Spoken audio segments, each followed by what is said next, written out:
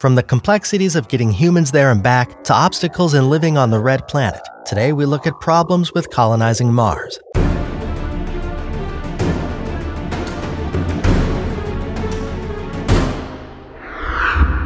Number 11. Journey to Mars. Physically speaking, space travel can take a major toll on the human body. Prolonged weightlessness and passing through the hazardous radiation of the Earth's surrounding Van Allen belt, which contains energetically charged particles held in orbit by the planet's magnetic sphere, can have detrimental effects. Currently, the longest a human has spent in space is 878 days by cosmonaut Gennady Podaka, with the longest consecutive space flight lasting 438 days as piloted by the cosmonaut Valery Polyakov. But NASA plans to shatter those records with a planned 1,100-day journey slated for 2028 at the soonest. This could result in the weakening of the bones and muscles of those aboard the spacecraft, along with the possibility of osteoporosis, cardiovascular complications, and even cancer if not properly accounted for. Number 10. Shuttle obstacles. There are many issues humans face in attempting to settle on Mars. But before we as a species ever reach that point, scientists must first tackle the problems faced in getting there. This begins with the spaceflight there. For the most part, engineers and astronomers have the technology to make the trip, with multiple robotic Mars missions being launched in the past 2 decades. However, cutting down on travel time is the chief focus of improvement, as the current voyage can take anywhere between 4 and 9 months, depending on the method and rockets used. However, certain experimental rockets have given scientists hope in bringing this time down to as little as 2 weeks. Perhaps an even larger obstacle will be the landing, as the combination of relatively strong gravity and thin atmosphere makes safely docking a large heavy spacecraft incredibly difficult. A new form of landing systems different from any used on the Moon or in any robotic mission to Mars will need to be developed before humans can safely reach the planet's surface. Number 9. Atmospheric pressure. The human body is conditioned to Earth's specific level of atmospheric pressure, and exceeding or dropping below this level of pressure can result in extremely dangerous results. Reaching a critically low point of pressure, referred to as the Armstrong limit, will cause water to boil at the normal temperature of humans, meaning exposed fluid like saliva, tears, urine, and even liquids within the lungs will boil too. Furthermore, breathable oxygen becomes impossible to sustain life for longer than just a few minutes. Atmospheric pressure at Earth's sea level is equal to 14.69 pounds of force per square inch, or psi. In comparison, the Armstrong limit is just 0.906 psi, while Mars has an average atmospheric pressure much lower, at 0.087 psi. To combat this, pressure suits exist and have served high-altitude pilots since their inception in 1931 by USSR engineer C.N. Downs. But those looking to settle for a long-term stay on the red planet can't be expected to spend every waking minute inside one of these suits. In order to cultivate a settlement, habitable structures with pressure levels like those used on spacecraft would need to be erected to offset the difference in pressure from Earth and allow for residency on Mars. Number 8. Surface gravity.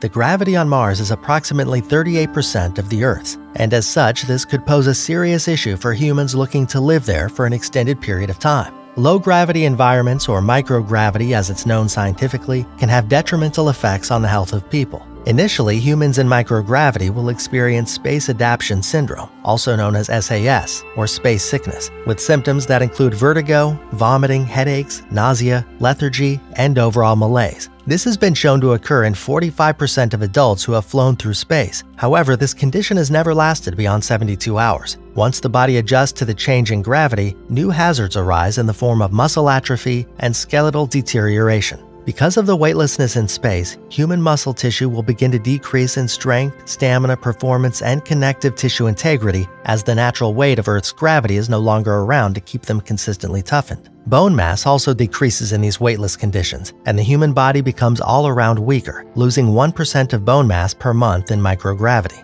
Other side effects that occur in low-gravity states include eyesight problems, a decrease in red blood cells, problems balancing, weakening of the immune system, and slowing of the cardiovascular system. Mars does have a stronger gravity than that of open space. However, it is not known at this time if the difference is significant enough to avoid all these symptoms. Number 7. Freezing temperatures. The coldest temperature ever recorded on Earth was in Antarctica, at a remarkably low -128.6 degrees Fahrenheit. But this frigid climate isn't far from the norm of Mars, which has an average surface temperature ranging between -125 and 23 degrees Fahrenheit, depending on season and location. Just like on Earth, though, there are some extremes that can prove either comfortable or lethal for Earthlings. At the equator, Mars can reach a high temperature of 68 degrees Fahrenheit at noon, while the lowest condition at either pole can drop as low as minus 243 degrees Fahrenheit. Other methods of measuring temperature on the red planet include a soil estimate of 81 degrees Fahrenheit and a daytime air temperature of 95 degrees Fahrenheit, measured by the Viking orbiter and the Spirit rover respectively. While certain technological developments might be made to allow humans to live through this planet's erratic temperature fluctuations, the reality is that Mars may prove too cold to last for extended periods of time, with such an unpredictable and dangerous climate. Number 6. Hydration issues.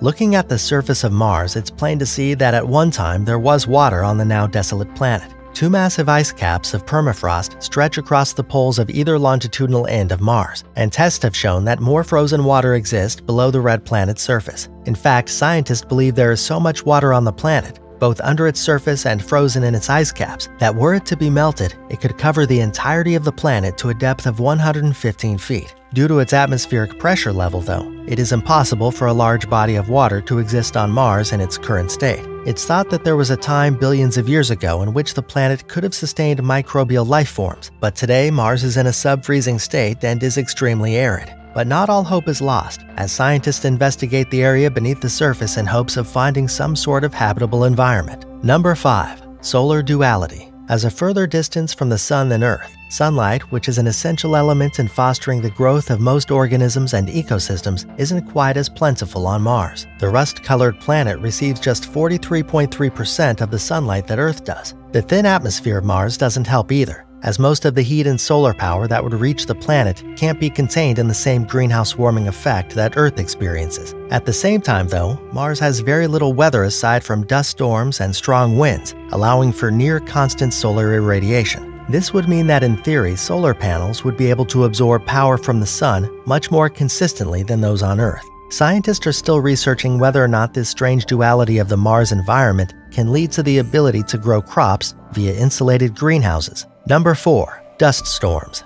Coated in brick-red deserts, Mars is plagued by dust storms that grow so large they can encompass the entirety of the planet. While large and imposing, however, these storms aren't quite as dangerous as some of the natural disasters that occur on Earth. The top speed of winds in the Martian dust storm have been clocked at 60 miles per hour, which is only a fraction of the wind speed produced in hurricanes on our planet. This goes back to the thin atmosphere of Mars, which keeps the intensity of these storms rather timid in comparison to tornadoes or hurricanes on Earth. The dust on Mars poses a different problem, though, in being electrostatic. It clings to surfaces as it's displaced by winds, and such a mineral coating could cause major complications for machinery necessary for colonizing Mars. Engineers will need to compensate for this danger before any usable technology can be developed for use on the red planet's surface. Number 3. Erratic orbit. One Earth year, as most may know, requires 365 days to orbit around the Sun. Mars, on the other hand, takes 687 days to complete its orbit at a speed of 24 kilometers per second. While Earth orbits at a near-circular pattern, Mars revolves in a more elliptical-shaped direction, with the shape of its orbit deviating further from a circle as time goes on.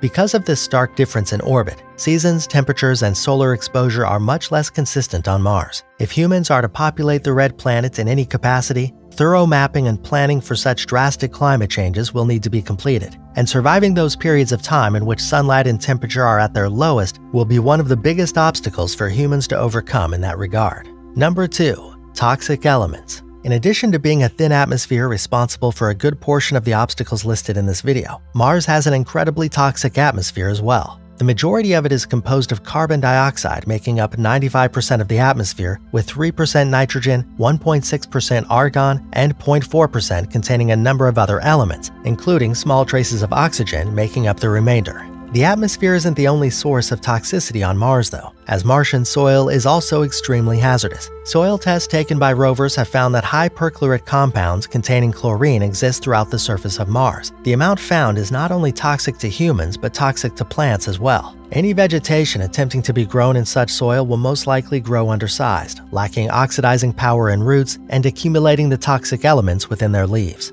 Number 1. Terraform troubles. One of the most commonly referenced processes by scientists hoping to colonize Mars is terraforming. This concept would involve engineering the surface and climate of the planet to make it safe for habitation by humans, theoretically speaking. But to pull it off, such an ambitious endeavor would require a massive investment, both in terms of financing as well as natural resources. And with dissenting opinions on the amount of accessible CO2 on Mars, an integral ingredient in fostering a livable, breathable environment on the planet's surface, researchers aren't even sure if terraforming would be possible. Further technological advancements will need to be made before this concept can make the shift from science fiction to reality.